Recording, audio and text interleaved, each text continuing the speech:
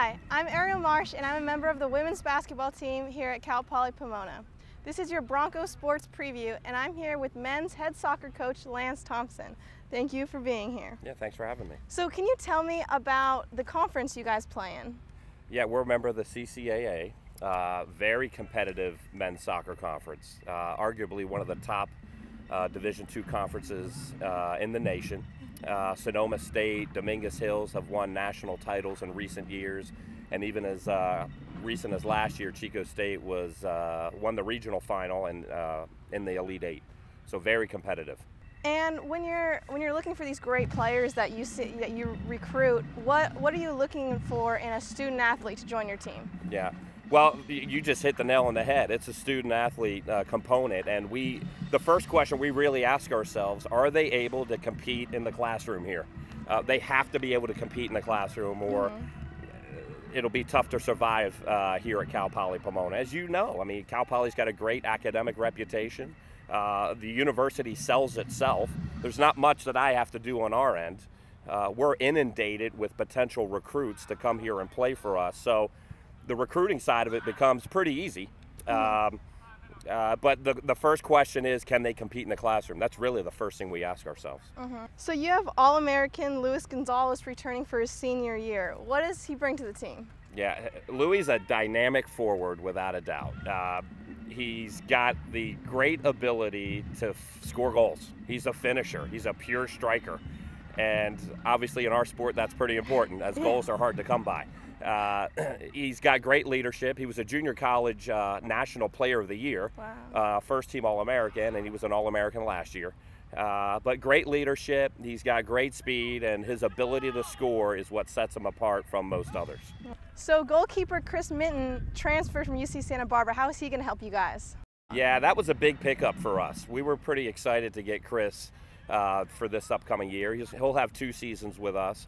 He was actually recruited by UC Santa Barbara the year after they won the national championship. Took a redshirt year there, and we were fortunate enough to get him to transfer to us.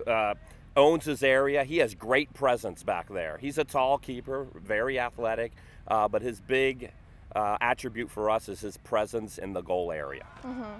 After your players finish here at Cal Poly, what have you instilled in them as a leader and as a teacher? Yeah, we talk about the most important leadership quality that I believe all the great leaders have is the ability to adapt. And I just talked to them about that. As we were just practicing on field 1, we needed to make a move to field 2 for the interview. and I said, all great leaders have to have the ability to adapt. We're going to adapt, adjust, and have a great session over here. So hopefully they have the ability to adapt. That's what the key focal point Well, is. it looks like they're doing great. Yeah. So. And how does this Los Angeles area, the talent here, compare to other parts?